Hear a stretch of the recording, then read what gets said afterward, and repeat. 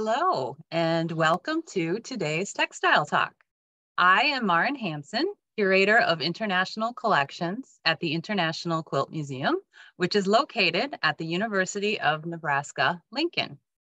Textile Talks are presented by the International Quilt Museum, Quilt Alliance, Studio Art Quilt Associates, and Surface Design Association. We love bringing you these free programs every week, thanks to the support of our sponsors and contributions from viewers like you. Next, please. I am pleased to be hosting today's discussion on the topic of A New Deal for Quilts, which is the title of the International Quilt Museum's latest exhibition and companion book.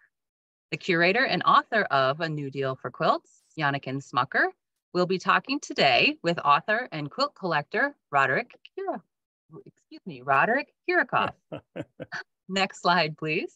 Your name is a little bit of a mouthful for me today, Roderick. But before I introduce them, I'd first like to encourage you all to come to the International Quilt Museum to see the exhibition for yourself. It will be up until April 20th. So make your road trip plans now. It is beautiful. Next, please. There are over a dozen outstanding 1930s era quilts on view in A New Deal for Quilts, and there are many other quilt exhibits for you to visit as well, including World War I quilts from the Sue Reich collection and Multifaceted, a showing of the work of artist Katie Pasquini Mazepist. Next, please. If you're not able to come to Lincoln, please visit our interactive virtual tour of the exhibition, which you can find on our website, internationalquiltmuseum.org. Next. Finally, because I know you'll be captivated by the quilts and historical photographs you'll see today and will want to learn more, I encourage you to order the book, which is now available through the University of Nebraska Press website, as well as other online booksellers. It would make a wonderful Christmas gift for your favorite quilt and textile lover, or for yourself. Before I introduce our speakers, I'd like to remind you to please use the Q&A section for questions and the chat section for comments. We will address questions during the discussion when and if appropriate, but definitely in a Q&A session at the end. Without further ado, let me introduce you to Janneken Smucker and Roderick Kiracofe. Janneken Smucker is a professor of history at Westchester University in Westchester, Pennsylvania. She specializes in digital and public history and material culture, and often incorporates digital humanities projects into her classroom teaching. Author of the groundbreaking Amish Quilts, Crafting an American Icon, Janneken lectures and writes about quilts for popular and academic audiences. She also hosts and co-produces the podcast Running Stitch in partnership with the nonprofit organization, the Quilt Alliance, drawing on oral histories with contemporary quilt makers. For more than 4 decades, famed quilt collector and best-selling author Roderick Kiracofe has been sought out by major art museums and top quilt industry figures for his exceptional taste, experience, and advice. He is the author of influential publications such as The American Quilt, A History of Cloth and Comfort, 1750 to 1950, and more recently, Unconventional and Unexpected, American Quilts Below the Radar, 1950 to 2000.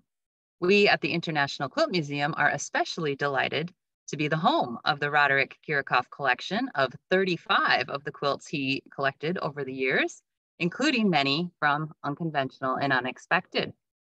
So with all of that, let me now hand the discussion over to Janneken and Roderick. I'll go first, and I'll try not to talk too much, Janneken. I want you to talk. Thank you, everyone, for showing up. I'm shocked and pleased and not surprised at how many are joining us today. We're going to try to cover a lot of ground. Janneken is those who know of her great Amish Quilts book. It's loaded and packed with new information. A new deal for quilts is no different. It's packed and full of information. I have learned a lot, and I've gone through most of it very quickly. We'll go back for more details. But do buy the book. Also want to say we may get to some places where we're talking, or I ask a question about something that we don't have a slide for. And we just ask that you be patient and listen. There isn't always going to be a visual. On my way over, I'm here at Tatter in Brooklyn, New York. I'm in the Tatter Blue Library. I'm not in the blue part. There's a tour today while we are talking now. But if you do come to Brooklyn, do check out Tatter and the Tatter Blue Library. It's a wonderful resource. I initially, Janneken, was going to ask you to say some words about the Amish quilts, but I'm not sure we're going to have time. If you want to just go on from that, we'll dive more into your book. But now I was so surprised when you put this slide up in the show. That's my book. Why have you put this? Can I just step in really quickly? Right now we're seeing your presenter view. We're not seeing you are? Yeah. Okay, that's not what you're supposed to see. I was trying to use the tweet to like get to see the slides that were coming, but I guess that's not going to work. Thank you for letting me know. Now. Well, I'm going to need help then from both of you to know where the next slide is. Thank you for letting me know, though. I put this slide in, Rod, because as you know, it was about 10 years ago when you got in touch to see if I would be interested in contributing an essay to the original edition of this book, which, speaking of sales pitches, please buy this book if you don't have it already. You're missing out on a wonderful collection of essays, but a spectacular collection of quilts. When Rod invited me to write about some of the earliest quilts, the early 20th century quilts that were in the Unconventional and Unexpected collection that he'd been assembling for quite a few years, I of course said yes, because you got to say yes if Rod calls and invites you to do such a thing. But it was right when I had finished my work on the Amish quilts book, and I was moving on to some other things, and I've been working in close collaboration with the International Quilt Museum in Marin on a World Quilts project, which is a digital online module. And as I was thinking about these early 20th century quilts, I was looking at photographs from the Farm Security Administration photography collection, which was assembled by professional photographers during the New Deal. And I kept seeing more and more pictures of people, usually women, sometimes posed in the midst of making a quilt or posed with a finished quilt. And this particular photo we included in the first edition of Unconventional and Unexpected, because it's a woman from the time period turning to her scrap bag and stitching bits and pieces together. And it was the process of writing this essay was very formative in my thinking about what has now become a new deal for quilts, because I started to think about how we framed the idea of scraps and thrift and the salvage art of quilt making during the Great Depression.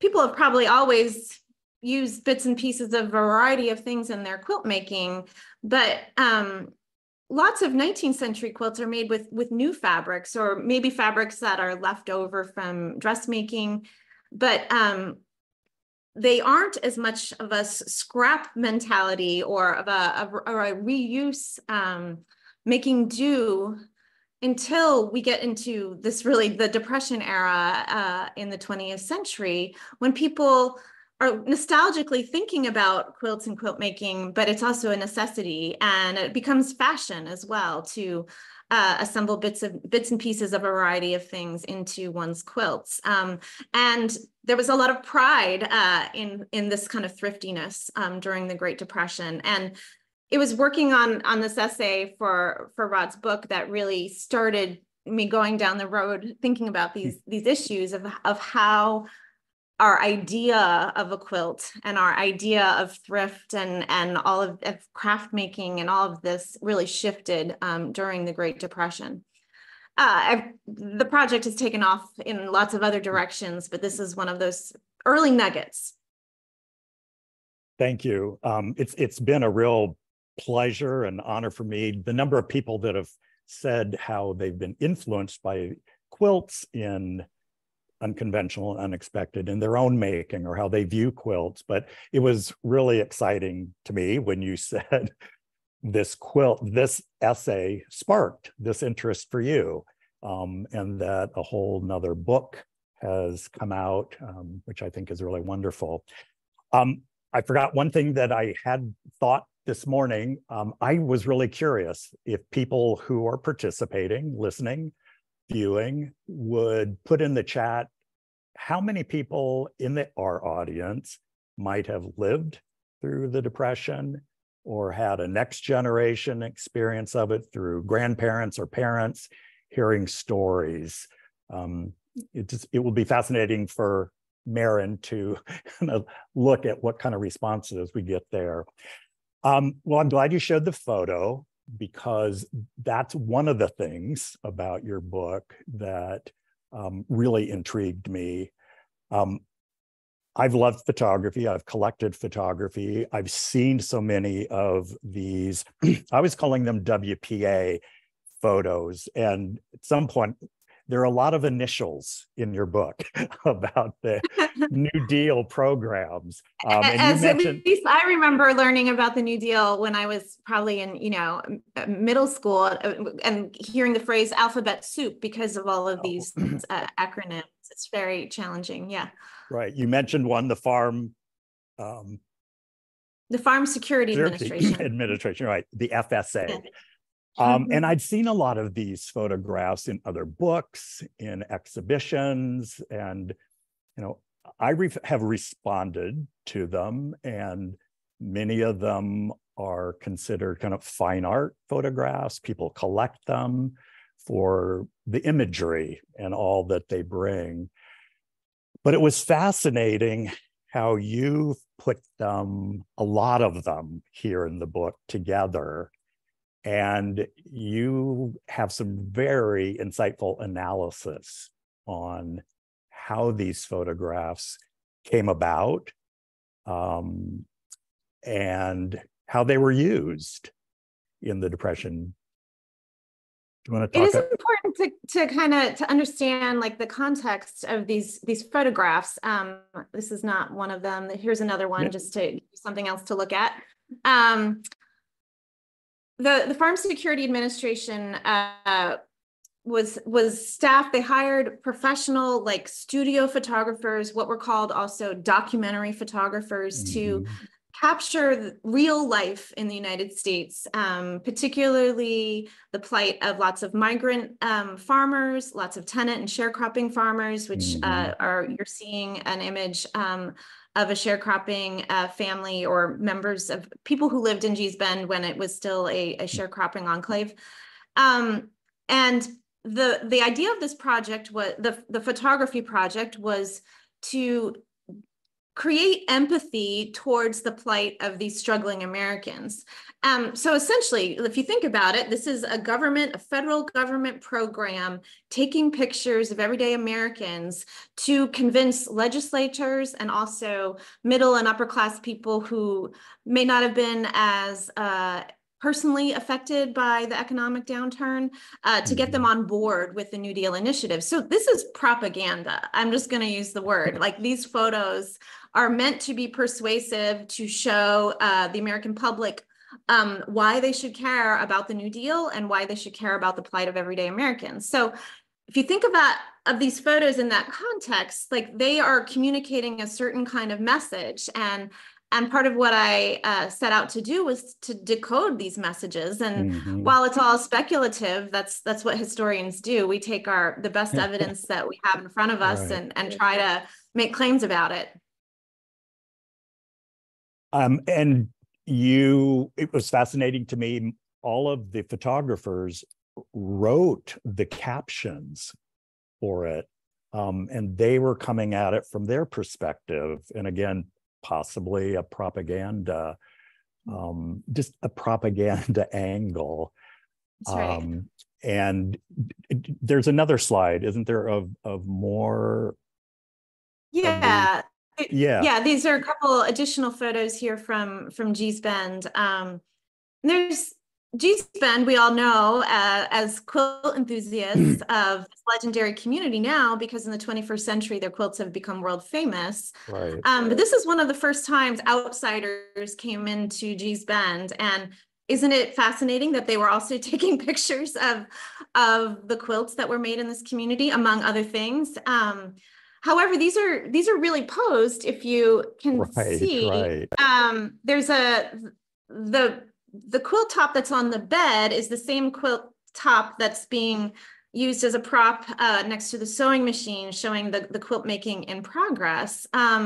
So, and we see, and this is something that's commonly occurs in a lot of these Farm Security Administration photos, is you can kind of see how things are being moved around, perhaps staged to a degree. It's hard to know how much veracity and how much is really part of just the composition. Of course, photographers are always composing their work, but you can tell that this quilt is sort of moving around in the space. And there's also this before and after effect that goes on with these Gee's Bend photos in particular. This is from a couple years later, after the Farm Security Administration has actually come into Gee's Bend and bought up this former plantation and turned it into a planned community. And there were close to 100 planned communities throughout the United States that are really a form of collectivism. There would always be a community center, and every community center would have a home ec room with sewing machines and quilting frames, and usually a home economist on staff. And there's some home economists here. And then they built new cottages for all the families, and they each had a plot of land to grow subsistence agriculture on. But one of the things you see here, these girls in Gee's Bend, these are part of the National Youth Administration, which is another one of the alphabet soup agencies. And they're learning how to make bedspreads. And these look different than the quilts that were made here in this room, but they also look quite different than the quilts we imagine coming from Gee's Bend. Like, we've all seen the Gee's Bend quilts, and these are not those. So it's interesting to think about how the governmental workers who are coming into these communities affected the types of quilts and quilt making that was taking place. So go ahead, Marin. I was just going to say, we did get a question just now from someone outside the US who is hoping you could clarify a little bit more exactly what the New Deal was intended to do. Sure, absolutely. Just maybe a snip of more context. Yeah. That is such a great question and important context, particularly if you haven't been steeped in the American history courses many of us may have taken in middle school and high school. So the New Deal is the name that we refer to for the Franklin Roosevelt administration's efforts to combat the Great Depression. And it's centered on reform, so reform of the economy, reform of agriculture, relief, actually what is often called the dole, like giving money to those who are struggling. It eventually switched to being part of what's called the Works Progress Administration, which paid people to work rather than just giving handouts. And also, so it's reform, relief, and recovery, just kind of getting the nation back on its feet during this economic downturn. So the projects are wide ranging and sometimes even have conflicting goals, but it's all of these federal programs. And again, your book is just steeped in detail. And yes, I learned about the New Deal in my education, but as many of us are learning now, it isn't always exactly the way it happens. I mean, you go into discussion about the colonial revival and a lot of the myths that are breaking from that period. And then the same with the New Deal era, picking apart, explaining these different organizations. And so again, packed with info. So this photograph, two things. One of the big surprises for me, I had no idea about the planned communities that you discuss in the book. I just had no idea that was happened. I'm curious, are any of those communities still exist today in some form? Probably not. I mean, not being subsidized by the government, but Yes. did towns grow up? Yeah. Yeah. That's exactly right. There are some of these towns exist as just, they're no longer, I mean, they were set up as this kind of hybrid where the federal government came in and bought the land and created this community. And then they had low interest loans for the family. Sometimes these were created when an industry shut down, like a coal mining industry shut down in Tennessee. And that's where Cumberland Farms, I believe that's the name of that planned community, was created. And those buildings still exist today, and they are still in use, but it doesn't exist as a intentional community the same way. Same is true for Greenbelt, Maryland. There were several suburban garden planned communities that were just located adjacent to cities, but similarly had all the structures and the community centers, and often some of these towns had their own industries. Sometimes they had like weaving workshops. I couldn't find evidence of quilt making as an industry in any of these planned communities, but it was more a social and leisure activity. There were often quilt clubs that were formed. And then there were small home industries and makers from that time period that did create businesses. Absolutely. You start naming some of them. Ann Orr was one. Yeah, right. Right. This is the time period in which the commercial circulation of quilt patterns is really on the rise. And like every newspaper has a syndicated quilt column. And some of the bigger newspapers have, their own, Chicago Tribune or Kansas City Star have kind of famous quilt columnists who publish patterns.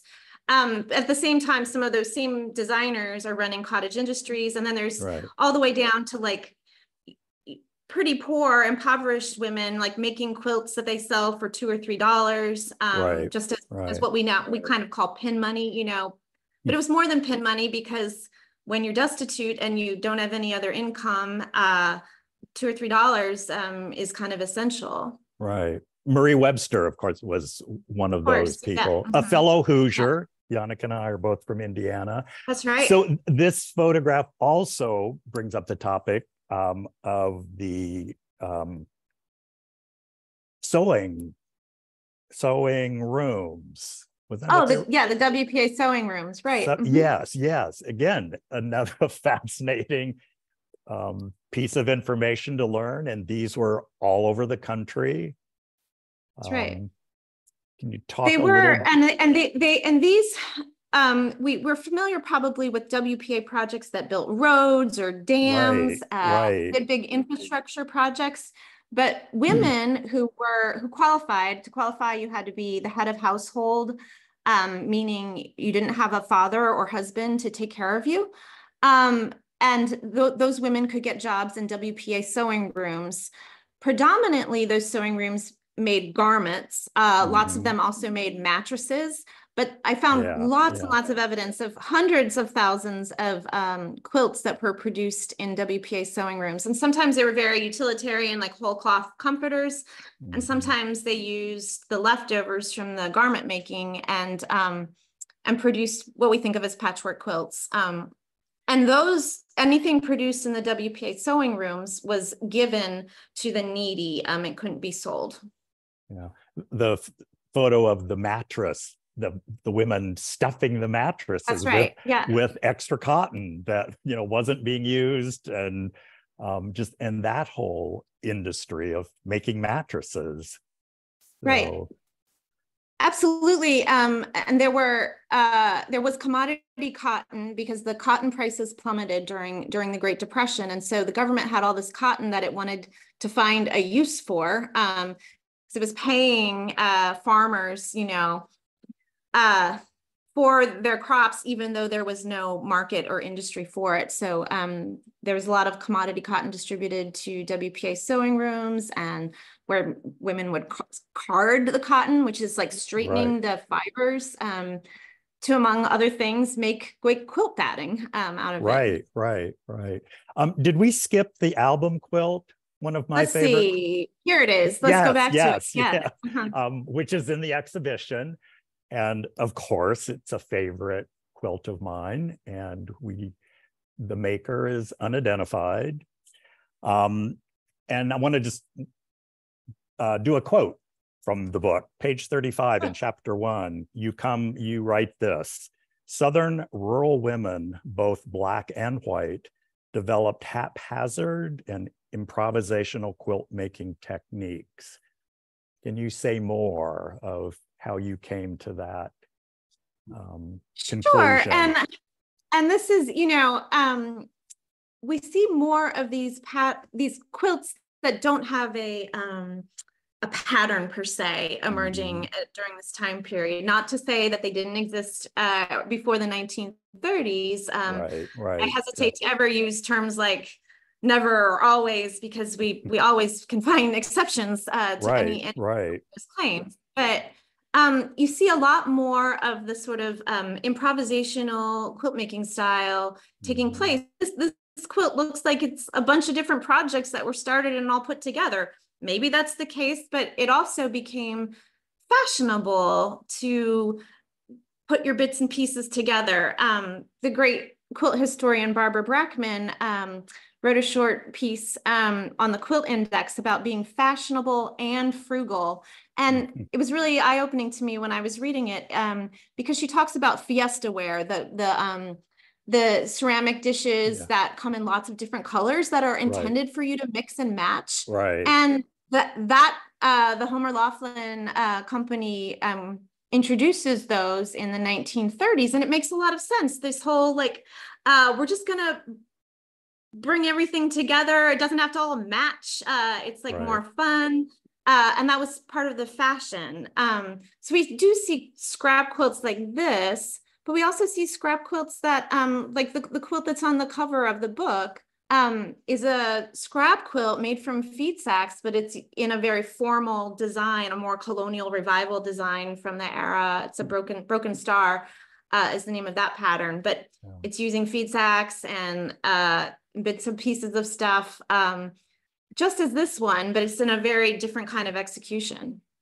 Which leads me, I want to go over to this breechy quilt that we saw for a moment. This is another scrap quilt, which is a totally different look and feel, right? Absolutely. Using what was around and worn out and was still salvageable. I mean, it certainly was the conclusion that I came to after collecting the collection that I came about, was a lot of poor white women as well as poor Black women were making similar quilts. I do feel that African-American women on some level had more permission to do this, and certainly there are lots of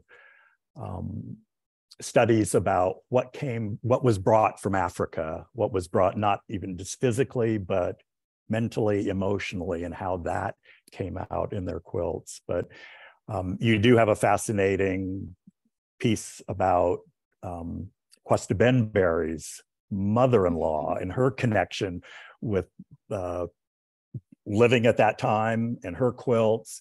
And Cuesta was just one of the best of the quilt historians out here there. It is.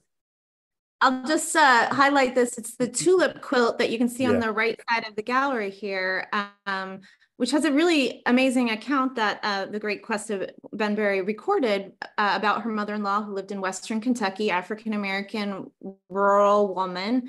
And one year during the Depression, a federal worker who Cuesta referred to as a WPA worker, social worker, probably wasn't a social worker, but it was probably some kind of either Farm Security Administration or WPA. They called them supervisors who would come and give you give people advice about how to keep their homes and how to grow agriculture. She distributed this pattern to Minnie, and then in the spring, when Minnie and a number of other African-American women from the larger rural area all showed up at the churchyard to quilt, they'd all made quilts in the same pattern. And so they started calling it the WPA tulip. But that's another example of how federal workers were kind of influencing the actual design of quilts. And Cuesta, among her many, many research projects, it really was important to her to get that message out that African-American quilt makers made the whole gamut of styles, from what are considered improvisational to very traditional patterns. And I'd say Carolyn Maslumi today is also, advocates that, just the wide breadth of quilt making. And I think we can really see in the photos, the Farm Security Administration ones and other WPA, there were lots of different photography things going on during this area documenting the Depression. But when we see the quilts, you can see these improvisational scrap quilts are in very temporary housing among migrant farm laborers. They're in sharecropping homes. They're in small towns, and it is both races, white and Black people. And there's a number of Mexicans in Southern Texas also posed with quilts. So to me, it really suggests that we need to be very cautious about naming the race of a quilt when we don't know who the quilt maker is. Right. And then, so back to the sewing rooms. Again, fascinating to read histories from the women that participated in those. And again, often those instructors were white women coming into communities of color. And you use quotes like imposing standards and tastes. Whose standards, whose tastes are getting taught to That's right. poorer women. And then even a bigger topic, and we'll touch on it in a little bit in a quilt coming up, of racism. Can you imagine that happening? I'll bring this one up. Is this the quilt? Yeah. All right. Yeah. Just the title of this. And again, you go into some wonderful documentation and writing on how the name had changed over time and how it was viewed. But let's talk a little bit about this.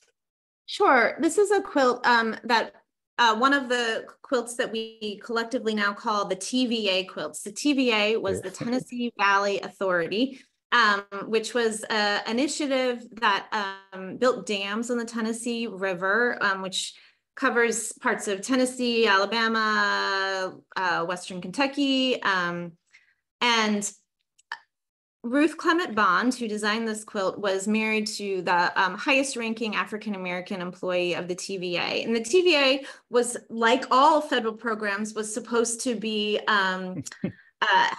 equal for all races. However, this is the Jim Crow era, and that was not always so true. And particularly, the federal government deferred to what they called local standards in the South. So the villages where workers were building these dams that were going to provide both rural electrification as well as recreational areas, built, reservoirs in the dammed rivers. There were segregated villages. African Americans generally didn't have access to the same recreational facilities. A lot of the rural homes were not actually electrified.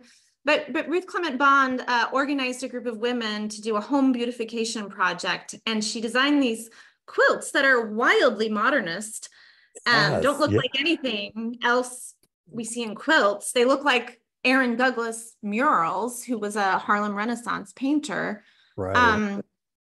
But this, lazy man was a term that some of the women used to refer to this quilt, and it's hard to say exactly where that title came from. Ruth Bond didn't use it herself. But this is one of several quilts in a series, and they were made in multiple villages in the Tennessee Valley. And I found 3 instances where they were given to white administrators of the New Deal, which is a very interesting gift. Go ahead. I think that they were, they weren't just thank you gifts. They were more like, look, we're here. We are empowered. We are contributing to not just the TVA, but to the whole society. And I view them, that's how I interpret these quilts, rather than as, especially when they're given as gifts, they aren't just like, thank you. But they are they have a more political message than that. Absolutely. I think these are about civil rights. And Ruth Bond and her husband were civil rights workers.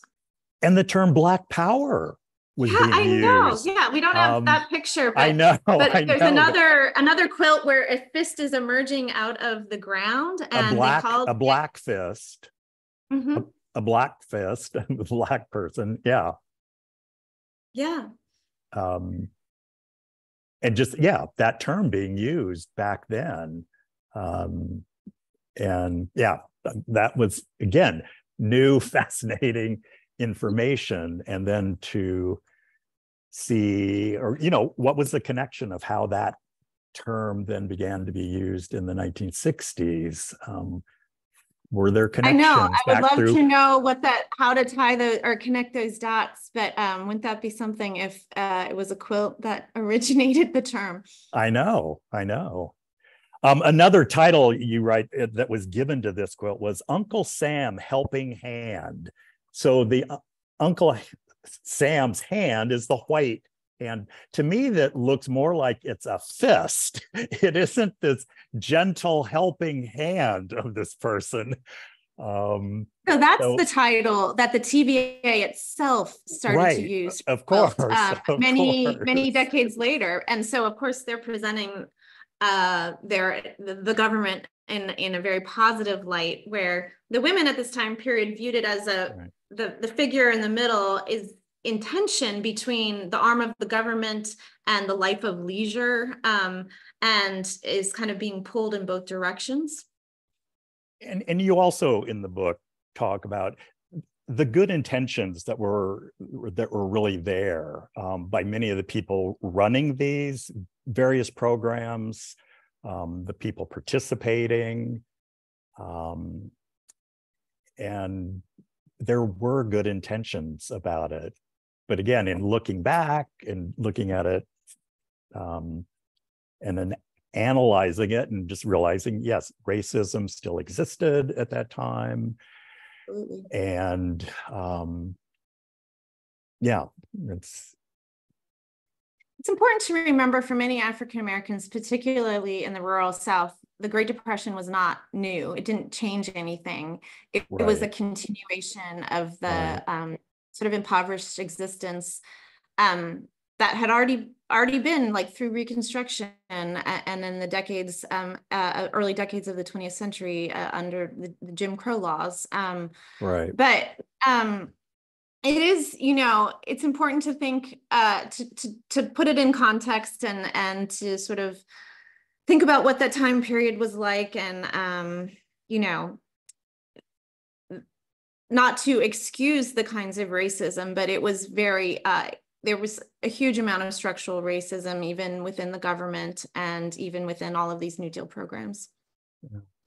So we should talk a little bit about Yes. electoral politics. So there's a number of quilts feature in the book, some in the exhibit as well, that are, rather than the government imposing their ideas, it's like grassroots quilt makers sort of showing their loyalty to the government or to the New Deal. There's all kinds of, there's Blue Eagle, National Recovery Act quilts, and WPA quilts. And tell us about this quilt, because this one, you have the origin story.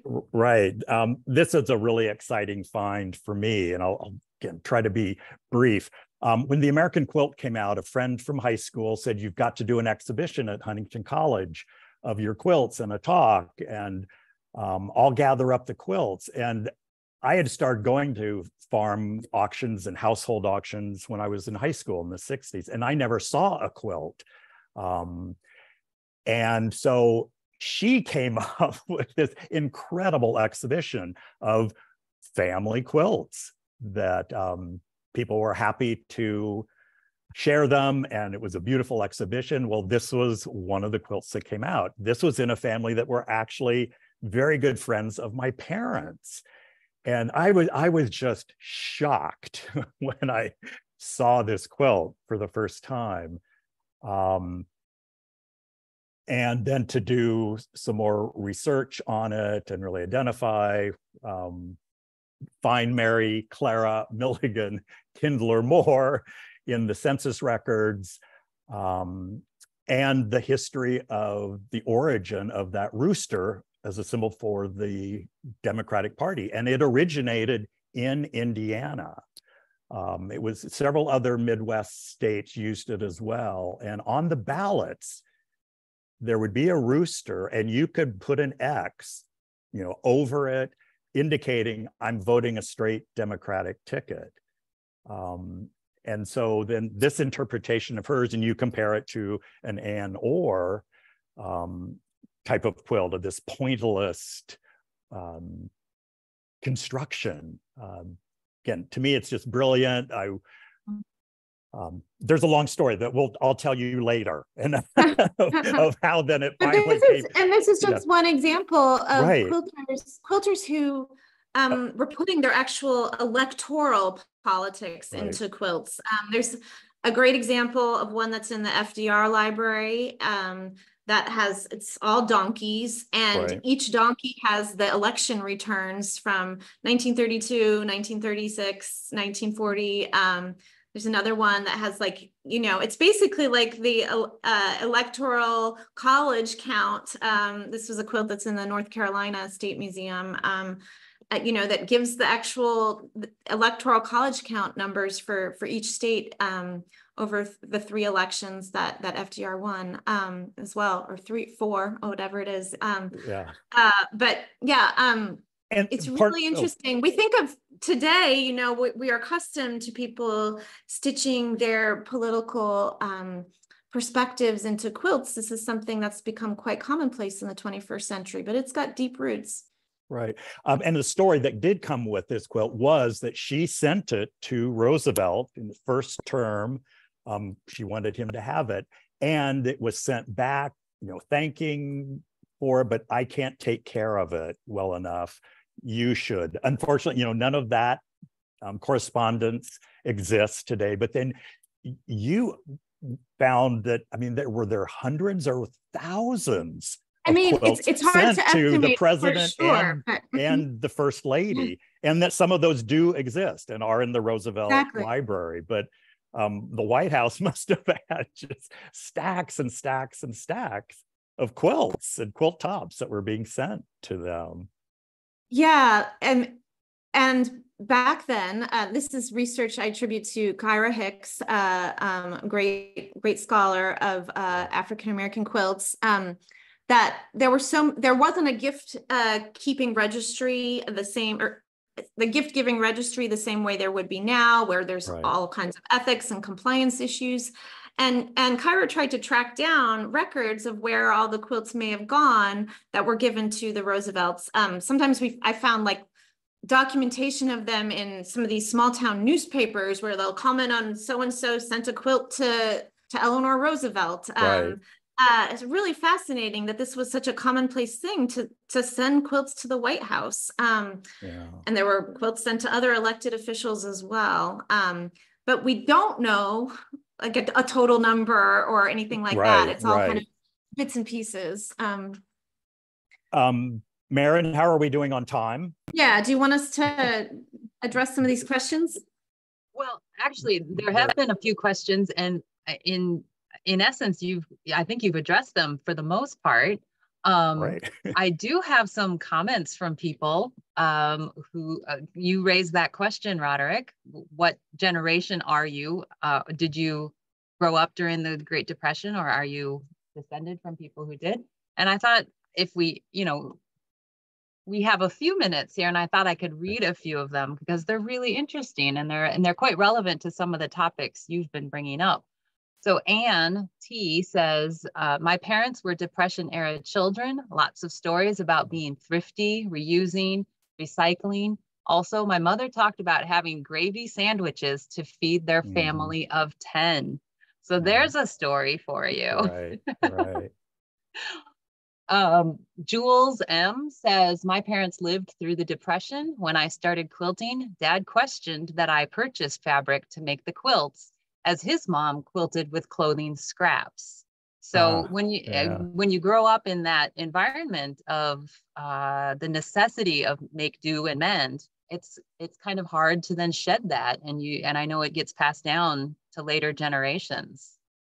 And that's a really important point, Marin, and one that I see almost two contradictory results from. So this Depression mentality that we're talking about, the making do, reusing things, on one hand, that leads some people to then continue this trajectory of scrimping and saving, like the mentality of my own grandparents. But then there's also, we know that there's this lull in quilt making that occurs from the 1940s, really through the 60s, before the second great quilt revival of the 20th century begins in the 1970s. I speculate that some of it is a desire to leave the drudgery behind. If you think of these people who were making quilts, not because they loved quilt making, but because they had to, whether that they had to because they were working in a WP sewing room, or they had to just to keep their family warm. They were pretty excited to buy a chenille bedspread once the 1940s came, Yeah, and I have two quotations here from some of our audience members that directly relate to that. Daisy says, I believe that some of my quilt family's quilt history was lost because my grandmother, who lived through the Depression, felt that quilts represented poverty and didn't want to hold on to them. I've heard that too. And Absolutely. Pam says, similarly, Pam says, interestingly, my mother in adulthood had a strong dislike for any fabric with tiny prints, which she termed, quote unquote, chicken feed. Later, as a quilter, I figured out she must have had clothing made from feed sacks containing chicken feed for their animals and grew to hate those clothes. So there's two strong threads happening here. Embracing that thriftiness or rejecting it, depending on your own personal experience and situation. And now we embrace and love the quilts that were made from flour feed, sugar sack materials and identifying. I asked Janneken to put this slide in too, and again, another photo from the period, but I wondered if those two little boys were put in those overalls to mimic the overall Sam or whatever that they had called that pattern, or was that posed, or did they show up that day? Well, you know what? I don't have the picture here, but there's a picture from this community of the men similarly all lined up with their ensilage cutter. And they're all wearing overalls. So it probably was just a common, I mean, it is pretty cute here that but this is an example of a mutual aid group, and these I found so many records of different quilting clubs, sewing groups, that they're doing it, yes, for the socializing, and they're doing it to like the socially productive, sitting around a quilt frame working on something together, but they're also often doing it as a form of mutual aid. These women some of the documentation from Dorothea Lange, the photographer who took this, is they would raffle off a quilt and take that $17 and give it to a family in need. There were migratory labor camps up and down the West Coast. This is, lots of migrant farm laborers moved west in search of work, and the government created camps. And at these camps, they would even have, one of these camps had quilts that you could check out. So a new family arriving at the camp could check out a quilt like you'd check out a book at the library. So they made sure that the Helping Hands clubs, or there were ones called the welcoming clubs or the happy hour clubs, would look after one another. And the mutual aid that really became such a hallmark of the Great Depression, I think is a lovely lasting legacy, which is interesting because it's separate from the government intervention. It's like people turning to one another and helping each other out. Right. And we have just 8 minutes left, and I'm hoping, Janneken, I know that you did include some images of the Road to Recovery quilt, and I think everyone would love to see that and hear the story behind that. Sure. I will just do a very quick passage through these last slides so you don't miss anything. This is Roosevelt Rose, which was a commercially published pattern commemorating the Roosevelts. This is a 1933 World's Fair quilt called Calendar, which is just amazing. Here's a little detail of some of that imagery. But this is the quilt Marin was just referring to. Just to let you know how it found its way to my book, I'd given a remote lecture in spring of 2021 while I was in the midst of a lot of this research. And Susan Salser, who is the granddaughter of Mary Gasparic, found this recording on YouTube and tracked me down, emailed me and said, I have a quilt that you should include in your book. And boy, did she ever. This is her grandmother's quilt. Mary Gasparic was born in Hungary and immigrated to Chicago in the early 20th century, in the first decade. I don't want to get the year incorrect. But in 1933 in Chicago, this is when the great Sears Century of Progress quilt contest is taking place in conjunction with the Chicago World's Fair. And Mary starts to see quilts for the first time. She had needlework and embroidery skills that she brought with her from Hungary, but she became an expert quilt maker. And by the time the 1939 World's Fair was occurring in New York City, she entered this quilt, which she called Road to Recovery, in that contest. I don't know how she didn't win. This quilt blew me away once I got to see it in person. So it's worth your trip to Nebraska if you can make it happen. I don't know how well some of these details show up on the slide, but you can see the years in the quilting stitches, each year of the Depression. You can see 1937 here, 1938. I hadn't and it's noticed all that. Snaking through the road all the way up to what you see here, the obelisk. These are like the monuments that were built as part of the New York World's Fair. But this is Mary's story of emerging out of the Great Depression on the other side. And it's just a spectacular piece. So grateful to Mary's grandchildren for loaning it to the exhibition and letting us publish it in the book as well. Yeah, I think I saw that Susan is here with us today. So yeah, let me Wonderful. extend Hi, our Susan. gratitude as well from the museum. Yeah. It's a fantastic quilt. And as Janneken said, if you come to Nebraska for no other reason, it is just stunning and you'll love it. And I highly encourage people to go to Lincoln, Nebraska, to the International Quilt Museum. It is so definitely worth the trip. And Janneken, your book, the exhibition is certainly, it's in the, I don't know, is zeitgeist the right word? There happens to be an exhibition at the Metropolitan Museum here in New York. So if it's happening in Lincoln, Nebraska, and the Met is also doing it, they have a show called Art for the Millions, American Culture and Politics in the 1930s. And a lot of the same WPA photographs, dresses, posters. It's more from a political side. There was a wonderful poster of a washing machine. And